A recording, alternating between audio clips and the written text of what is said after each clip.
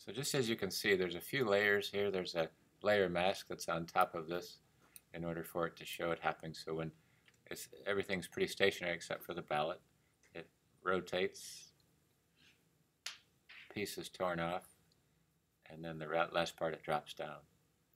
And a good rule of thumb is to try to make it so that one item per layer for something that's in motion. Otherwise they start to interact with each other and ends up with a little piece here. So the bottom layer is the part that has the voting box and the pencil. This middle layer is hidden. Let's see, it has the ballot itself and also a layer mask that's in here near the end. And then let's see, the top layer just shows up a little bit as it cuts across for just the little corner piece.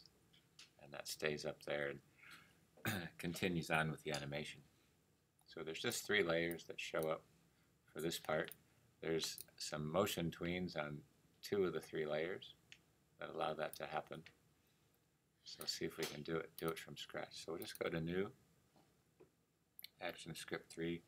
Gives you the page size, the unit of measurement, frames per second, background color. Just click OK.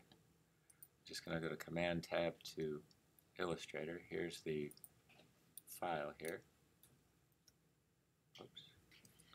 So I'll just copy it and Command Tab, come back to the Animate file. So it's the first frame, first layer right there. And just go to Edit Paste.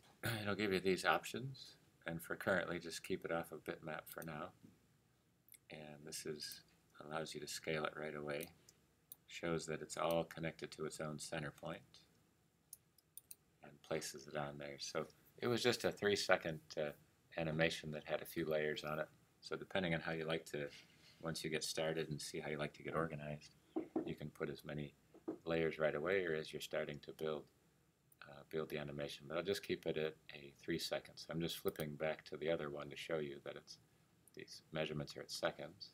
Here's the untitled folder. And over here it gives you a little bit of a scale where you can increase or decrease so you can see the frames and also the second marks right up here a little bit larger. A lot of other things you'll get to later. But for this part, I'm just going to go to the 3 seconds, and just insert a timeline and a keyframe.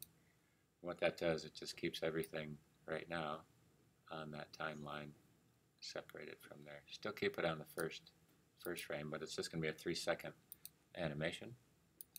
If I select this piece, you can see it's all broken apart. I'm just going to highlight all of this and cut it, and just go to a new frame, and just go to Edit, Paste in Place. So it puts it right on top. It's just on a separate layer. Okay, so it's still connected. So I'm just going to make it just a little bit smaller. Place it up here, and that'll give me maybe a little bigger, so you can see it. So it's just going to turn and drop, trying to anticipate the space that'll fit right in there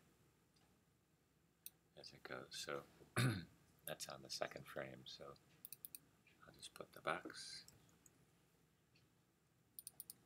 ballot, and that gives me that section right there. And let's see, I can do 2 things. While this is all selected, when you make it into a motion tween or that type of thing, it's going to ask you to convert it to a symbol. So I'm just going to go ahead and convert it to a symbol and give it a title. Keep it as graphic. It might default to movie clip. I'm just going to clip it onto a graphic. So now I have ballot right there, and it sets up to that section. So on this window, it's going to rotate. So I'm just going to come around to the first frame, insert timeline and a keyframe, and that puts an exact copy right on there. So when you see it, it's going to show up across here. And within this frame, I'm just going to create a classic tween. You see a little purple with the line there to it. Coming over to the properties, I'm just going to turn off the scale and come to this last frame here and just rotate it and take the scrubber line just to see what happens when it starts. So it starts and ends and it's rotating it across. So we'll come back to this one, but I'm going to go to a new one and just type corner.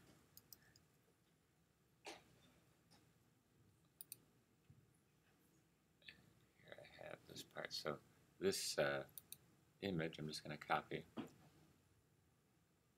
and see if I can insert a keyframe,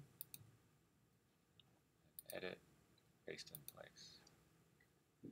So now, if I hide them both, there's this one that has the same layer as this one. So let's see if I don't mess this up here. It should work. So now from here to here, it's going to rip this section apart. So I'm just going to go to modify and break apart. So now it's back to these 4 elements. Okay. And I'm just going to take all these pieces out. So I just have that corner. And then I'm going to insert timeline keyframe. So now there's a keyframe there. So I'm going to give this a little tween. This is where it automatically asks me to make it into a graphic. So here's that corner, so I'll just call it corner. And come to the end frame and just move it up to the side here. So now it's off to the side. Bring this one back, and you can see it turns it. I didn't take the corner off, so it's going to be sitting there. So when you take a look at that part, it comes across. Come back and fix that later. Okay? So here it is on the ballot frame. I'm just going to go to, see if I can modify this. I'm going to break this apart. Take that off. Make sure I'm on the right layer.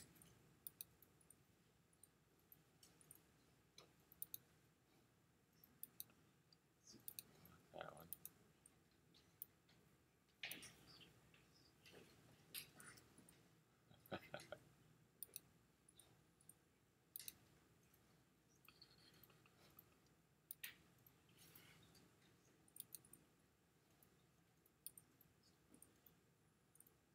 Okay, lost it there.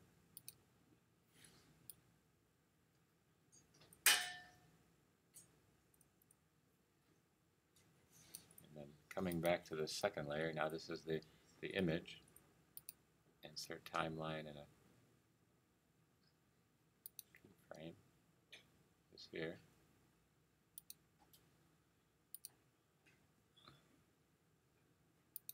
Keyframe here. Inside here, this is where I'll create the last tween. So now between here and here, come back to this guy. So I do have the beginning part frame at the beginning, so I'm just going to drop this guy down.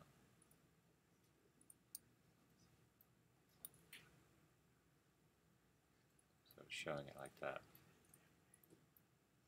So at this end, I just have to take that last piece out. And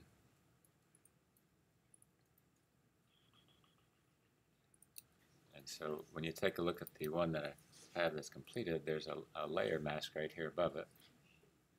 So when you take a look, that's the one that you add separately.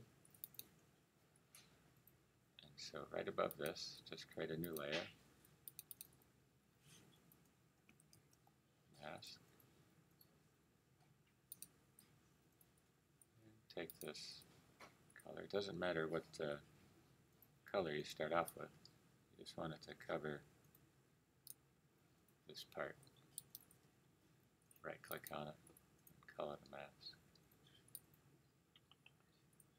So now it goes inside the little slip there.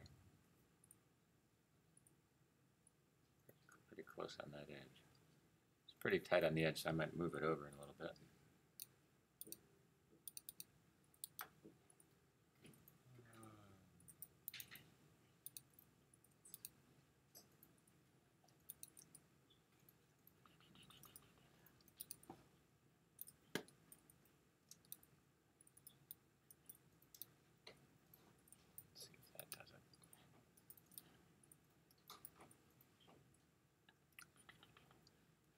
So try again to make sure that whatever element you put on a motion is on a separate layer, so you can place that in there.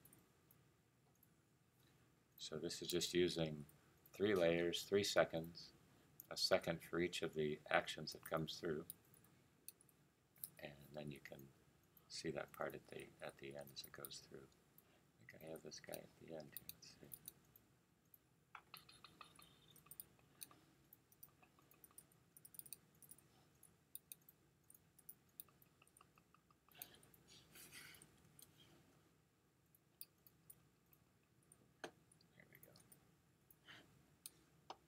And if you turn the mask off, you won't see it at that part of it there.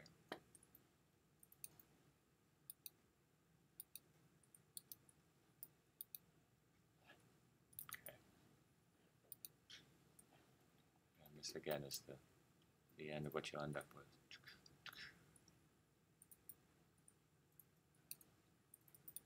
Control.